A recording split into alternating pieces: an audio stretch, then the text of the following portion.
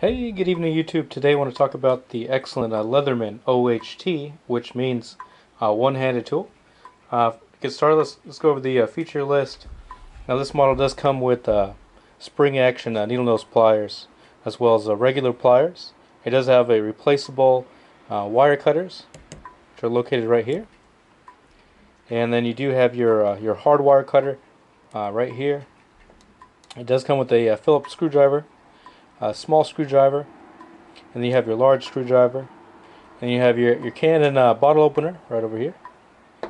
And it does have a lockout feature, so if you want to lock your pliers inside the tool, that way they don't slide out.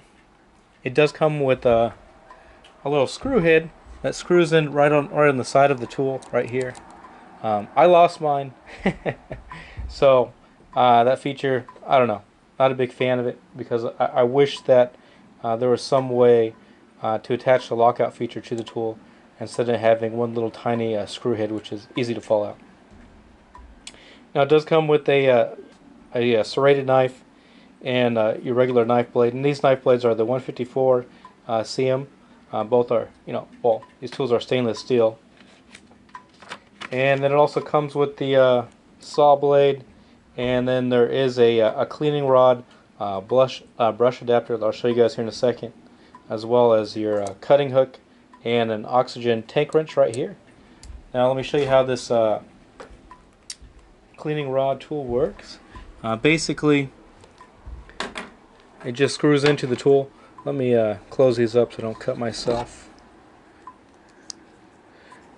And all these blades are locking as well.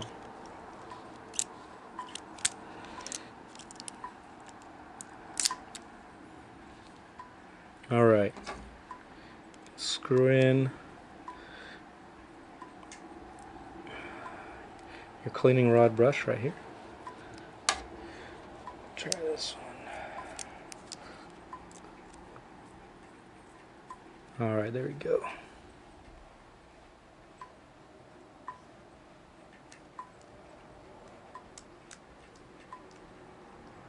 And then I got a my AR brush attached currently, and this works pretty great.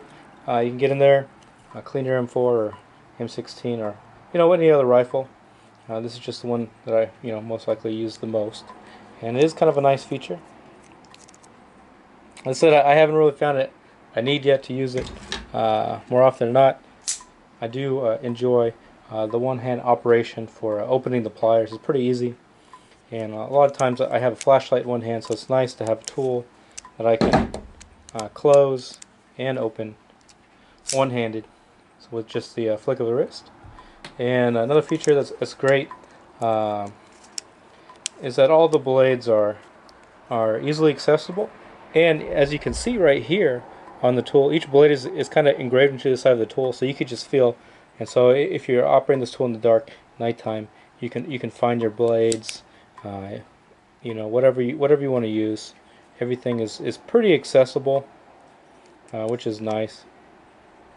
So you can just kind of feel like, okay, I want to grab my fixed blade, feel it, and you can open it up, one-handed, and it locks. And you can also close it one-handed too. So, really great tool. This one's actually issued to me in the military, and I use it every day. I haven't had any the only complaint that I have is just the locking feature is kind of cheap. But again, I don't really like the locking feature, because then you can't, even if you have the locking tab screwed in just a tiny bit, you can't flick open the tool. So I don't really understand the point of that. That said, it does come with a decent sheath. Now this one does have the little snap, and you can attach it to a MOLLE gear. However, it's not so great for attaching to your belt. So I do wish that it had an optional belt holster, sheath that came with it, much like the one that I got on the Leatherman Charge.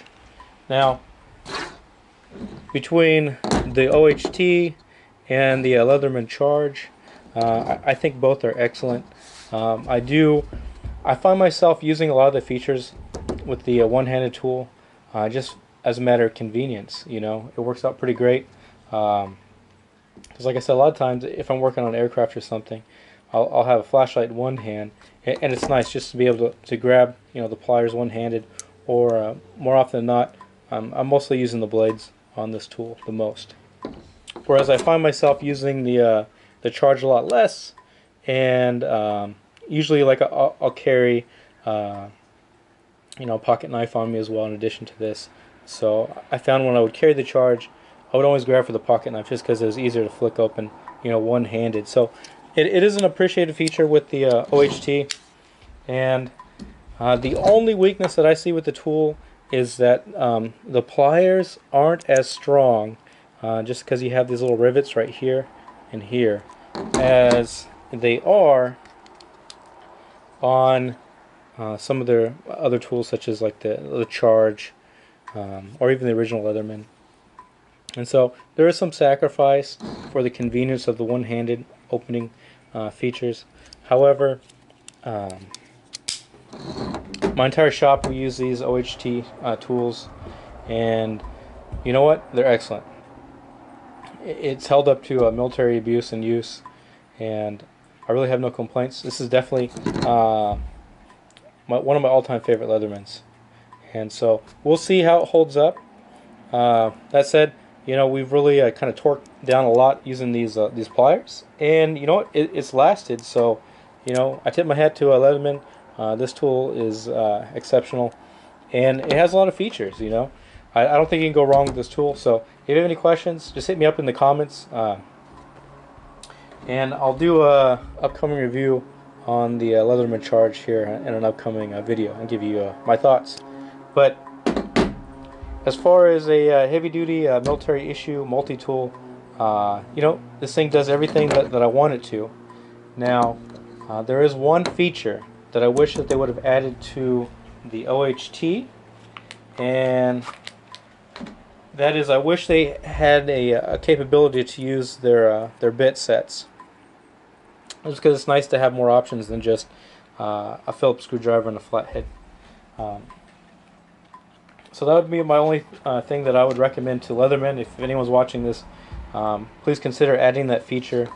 I'm sure there's one of these things that, you know, maybe I could sacrifice this guy, and if they just made an adapter to use the bit heads, this thing would be perfect.